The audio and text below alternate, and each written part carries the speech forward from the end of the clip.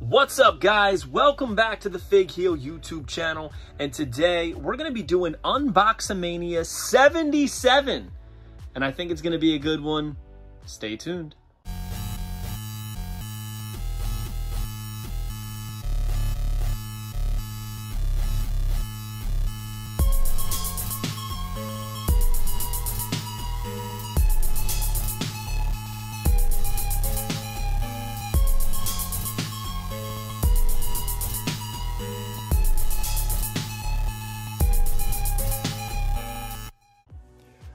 Welcome back, everybody, to UNBOXAMANIA. This is number 77. I can't even believe that we're doing 77 different UNBOXAMANIAs with multiple figures in each. It's absolutely wild. So many figures unboxed.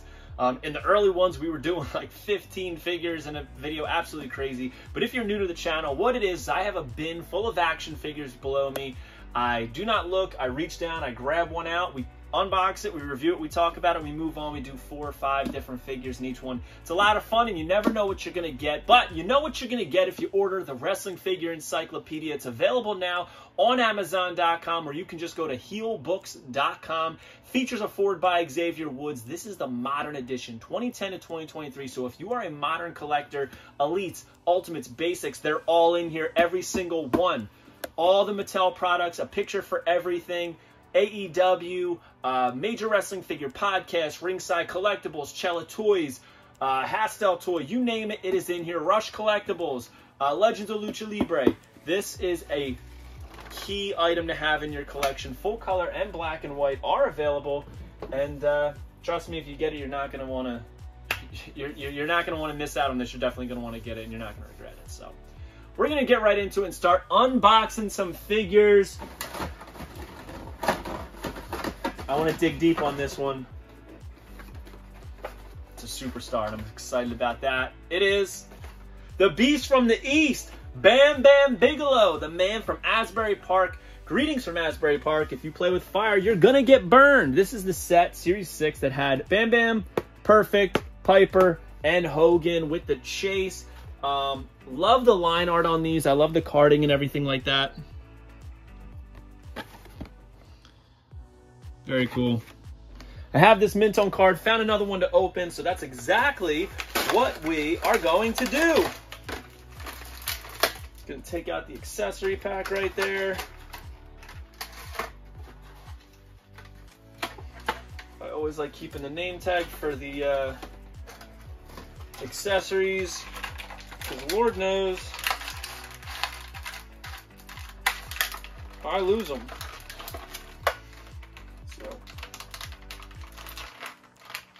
Excited to talk about this one because he does have all of his tattoos, which is not very common for this line of figures. So in here, it just has interchangeable hands. I don't really have the need, especially since he has 2 fists, to do that.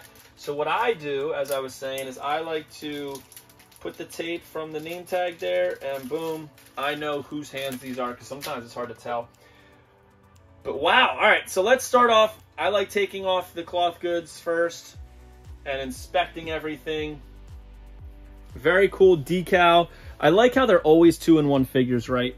A lot of nice deco on that. The flames. That tank top style outfit. It's got the fireballs there, down the back. Really nice looking figure, but the key tattoo, right? The head. The flames on the head, looks great. You gotta love it. The tattoos on the arms. The one on the biceps a little blurry, but we got the eagle there. Another eagle there. Looks like that's a sun inside. Got a cobra. Real nice. Poor deco hits on this one. I want you to look at the laces. The laces are not in line with the actual moldings. They're kind of off-printed, which I noticed that before I opened it. But it is what it is. I do love these figures. I think they scale pretty well with the original AWAs, but not perfect. However, we recently got the All-Stars from Asylum, and they're much smaller than those. For anybody who is hoping to grow their collection that way. I like to collect lines separately, so it doesn't really bother me, but I know that matters to people. Put the cloth goods on so we can look at it. I think the way to display this is quite obviously with the cloth goods on. It's just like, it's so much more toyetic. It does cover his tattoos a little bit, but I mean, look at that. The head is amazing. Looks like they went back in time, scanned Bam Bam, and shrunk him down into a little plastic man. Very nice job, Mattel, on this Series 6 Bam Bam Bigelow. I dig it. All right, let's do another one.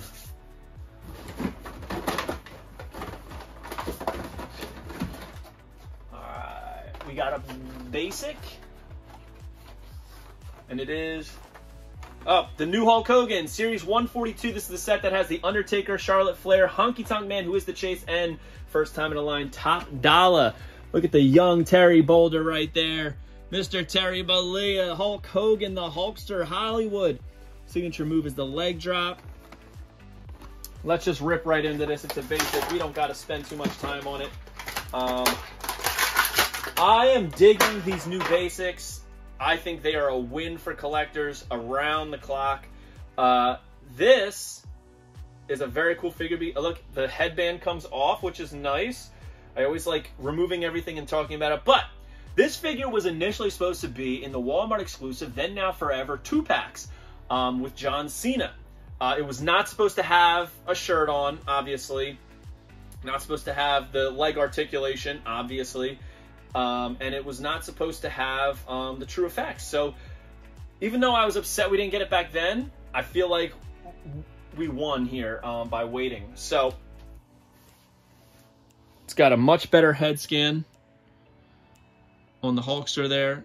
True effects looks great. The Hulkamania shirt cut and, you know, tattered around the edges. The cuts in the back. Arms are jacked. Great tan. The original was not going to have a great tan.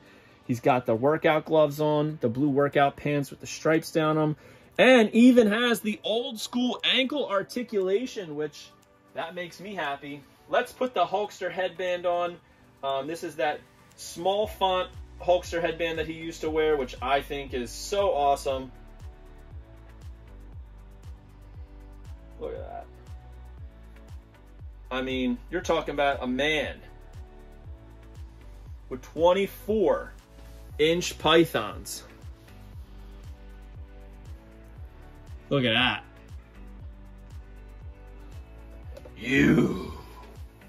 What you gonna do, brother? I'm loving this leg articulation. You can do so much. Look, I can do the big boot now on a figure. I can do his actual leg drop on a figure. I mean, these are actual playable, and now I think a lot of people are going to start mixing into their collection basics. So instead of being mostly for, like, you know, the cheap way to get your kids into collecting, now I think a lot of collectors are going to be buying these. So this is a game changer for Mattel and collectors alike. So very excited to see this. But man, this figure is beautiful. This may be one of the best basics in the entire Mattel line. It's so good. And I know people are sick of Hulk, but man, this is a great figure. So much articulation in this one. All right, let's go. All right, that's what I wanted to get an Elite. I can feel it. We got Elite Series 102, Austin Theory. This was on my list for one of the worst figures of the year. Atlanta, Georgia, 6 feet 1 inches, 220 pounds. The ATL is his finisher. United States champion, Money in the Bank winner. After being the youngest Money in the Bank winner and youngest United States champion, Austin Theory proved that he is the now. A-Town down. We got Edge. Austin Theory was the chase. Gunther, Sami Zayn, Commissioner Foley, and Rhea Ripley. Speaking of rip, we're going to rip right into this figure, and we're going to talk about it. Wow. All right.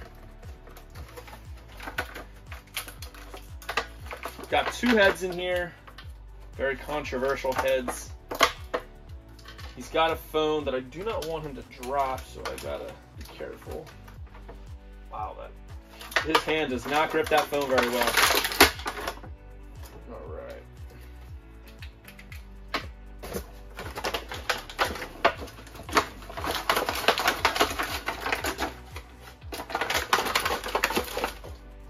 All right, so He's not loose, but he's not tight. Let's talk about it, baby. So, he's got the smiling face here. The teeth are really weird. He does have some, you know, gum showing when he smiles, but not like that. He's got the Theory T all day on this knee pad, the Theory T on the crotch, Theory on the back, the T there, that like Captain America looking vest, absolutely vascular in the arms, which I think is, you know, pretty fitting for him. Dude has some pretty epic arms, and I think that he could probably benefit from a little bit larger on the figure. All day on the wrist tape there, AT on the wrist tape there. Take that off. We're gonna put this on. And it is the selfie face, where he would make that face in a selfie. I actually took a selfie with him and he made this face, but it's a little bit odd, and there's literally a gaping hole in his mouth. Like, I feel like I could put something in there. It's like, that's not just painted, that is a hole. The eyes, it's just an odd looking head. I know what they were going for, I just don't think it worked. AT on the boots. And we've got his cell phone, which is clearly modeled after an iPhone, that I'll show you. And on the back, he's got the 3 camera lenses. You put it in his hand and it does not hold it, it completely slips out. Probably got to squeeze his hand a little bit. Kind of scary for that accessory. But yeah, he does not hold that. If he held it, it'd probably be a little bit cooler. Let me see if he can hold it in his other hand. So, it's better in the other hand.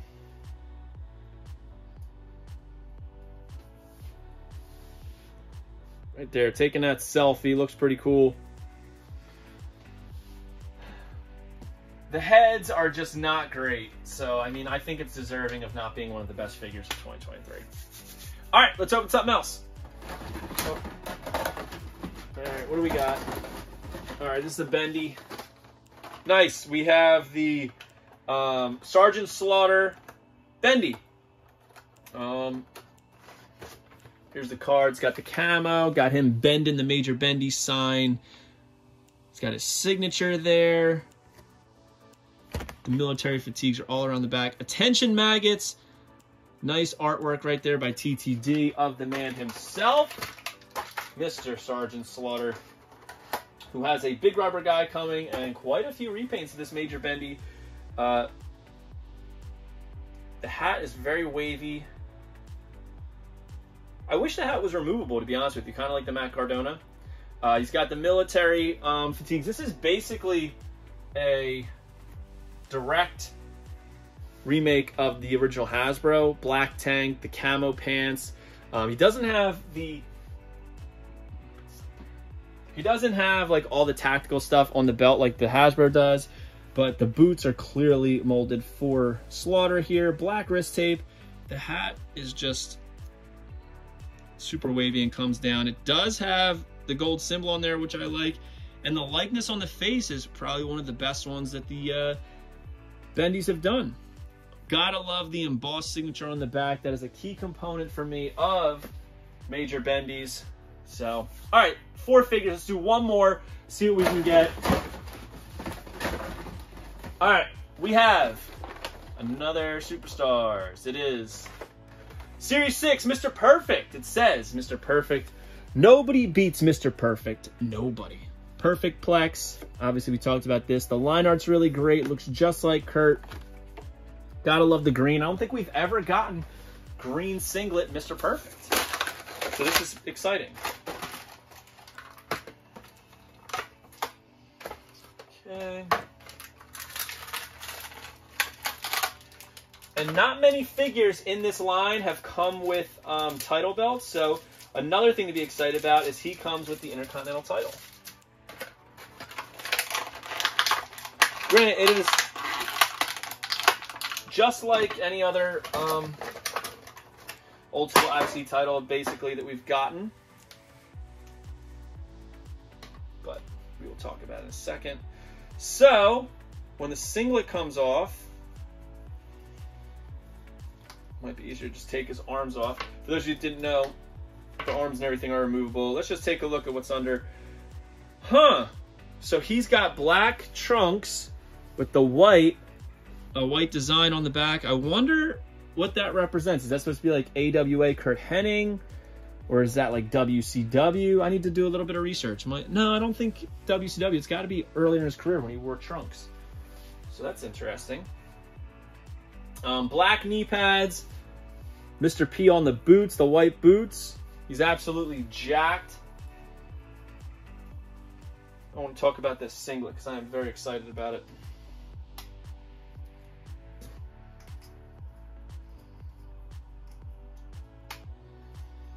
All right. So, green singlet on the front, on the back. The black is stitched into it and comes down into that taper, which he's known for having. And honestly, this is a really great head sculpt. Cartoony, but looks just like Kurt. Almost like Kurt in a cartoon. It's very impressive how they were able to pull that off. I dig that. I dig that a lot. And we'll look at the belt real quick. The Intercontinental Championship title belt right here. The gold VAX style. Blue on the globe and some black behind the Intercontinental Heavyweight Pro Wrestling Championship. This is the old school one. It's even got the old 2010 imprinting on it. So sometimes belts are hard to get on new figures, and this was like pretty darn easy, which I like. So pretty cool. I like this figure. Not probably my favorite Superstars figure, but the green really pops and it's going to look great on that shelf over there. So that is all the time we have today for Unboxamania. Today we unboxed Superstar Series 6, Bam Bam Bigelow and Mr. Perfect. The new series, what was it, 142?